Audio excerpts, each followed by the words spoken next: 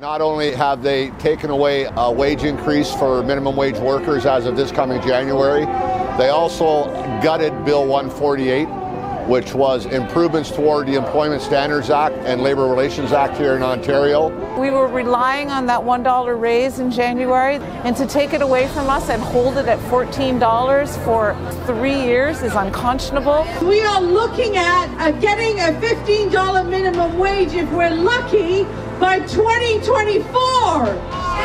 Ford's government is scrapping 2 paid sick days. It's bad for workers and it's bad for the health of every Ontarian. They're also getting rid of equal pay for equal work. The new scheduling rights, making it easier for workers to fight for their rights to unionize. They got rid of that. They've turned their backs of workers in the province of Ontario, and we won't stand for it. We're going to push back as hard as we can.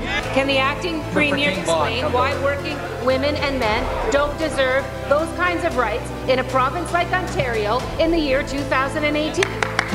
Last year, 80,000 jobs have been added and the minimum wage went up.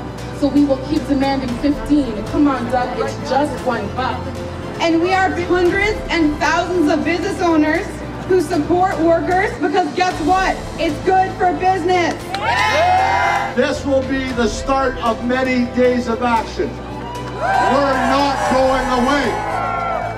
We're going to defend the rights of workers. We're going to fight for decent work. We're going to fight to ensure that no worker is left behind. We have to earn our rights.